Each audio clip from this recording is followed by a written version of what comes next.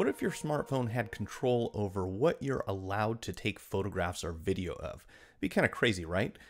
So here's what happened recently, and there's a lot of speculation as to why and what's going to come of it. Apple has been working on a sophisticated infrared system for iOS cameras for quite a while. This is actually a continuation that was filed in 2014 for an initial patent application in 2011.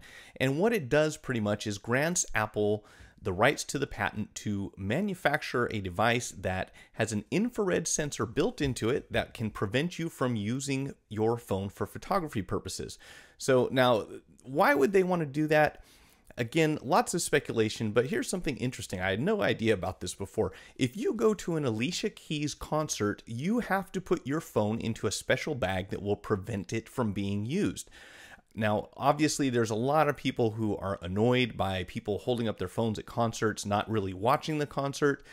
A lot of flash photography going on that's annoying to the people who are performing. So there's good reason for why this technology might be developed. Apple, in fact, has several potential uses for it that they've filed in their initial patent application. And what it says is they can be used for things like creating auto-guided tours. So you could take your phone through a museum, let's say, and when you pointed it at a certain artifact, you could get an explanation or some audio or more video or whatever it is they want to send to your phone based on the fact that the infrared sensor in your phone is picking up from this transmitter that says, this is what you're now looking at.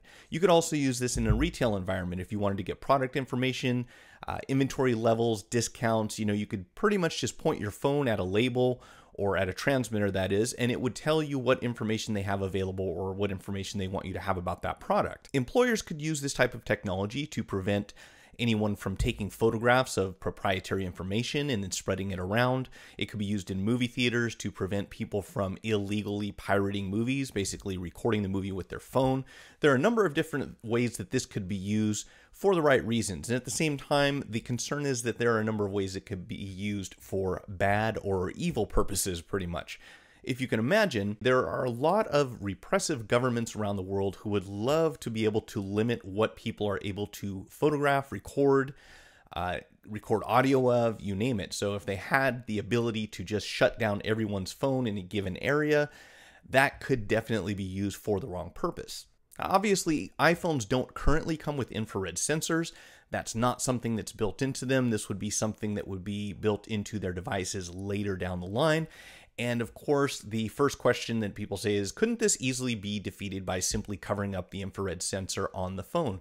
Well, this patent will actually include building the infrared sensor into the camera. So the camera, which is what is going to be capturing the image, would be the part of the phone that's receiving a signal that says, yes, no, you can or cannot photograph or record this, or here's the object that you're looking at, and so forth. So basically, no, that's not going to work. Covering up the camera would pretty much defeat the purpose because you wouldn't be able to record anything anyways.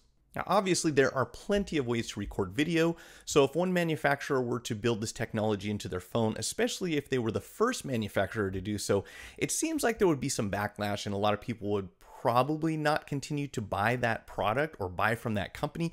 Then again, we're talking about Apple here. So in some cases, it seems that with certain people who are enthusiasts of their brand name, they really can do no wrong and they'll buy into whatever it is that Apple chooses to do. So there would still be a certain crowd that, again, like I said, no matter what they do, they were still going to be loyal to that product or to that brand name. Now, the good news here, of course, is that before everyone gets into a panic, there are lots of ways to create video. You don't have to use your smartphone to do it. And while this all seems a bit overblown, if you really think about it, I think the panic is undue. It is something good to think about, and it's definitely something to be aware of when you're purchasing a product. If they're building this technology into it, you should definitely allow that to influence your buying decision. After all, we all have the ability to vote with our wallets. Now, is Apple going to take this to that level? It seems highly unlikely. Apple has tons of patents that they've been granted, tons of patents they've filed for all sorts of technology that they have still not put into use. In fact, we're kind of at a point in time now where it's almost a race to see who can secure a patent first, and then they'll worry about what to do with it later on, or who they can sell it to, or who they can charge to allow to use that technology. It seems highly unlikely that this is ever going to be an issue, at least in the near future, but who knows, a lot of things could happen. So by all means, if you have input, questions, comments, place them down in the comment section and let's talk about it. All right, what else is going on here in wireless? Some problems for Android users as well. Apparently 10 million Android devices have been infected by Chinese malware. Now, this isn't the dangerous type that is going to destroy your phone. However, depending on whether or not you have root access to it, it can do some pretty nasty stuff to your phone. The good news for people in the US anyways, is that most of what's going on is happening in India and China. It's a very small number of handsets that are affected within the US. Now, the discouraging part of this is I've been all over the web trying to figure out, and by the way, this is called Hummingbad, not hummingbird, but Hummingbad, and it's a form of malware that pretty much generates revenue for a company who monitors analytics. So what they've done is they built in a malware to applications that are not authorized or not known by the Play Store or Google Market. So when you go into the settings on your phone and you allow it to download third-party applications that are not recognized by Google, you can open yourself up to some pretty nasty stuff. So this one, again, is not going to destroy your phone. They're not going to attempt to extort money from you, at least that I'm aware of. However, they will allow other applications to be installed.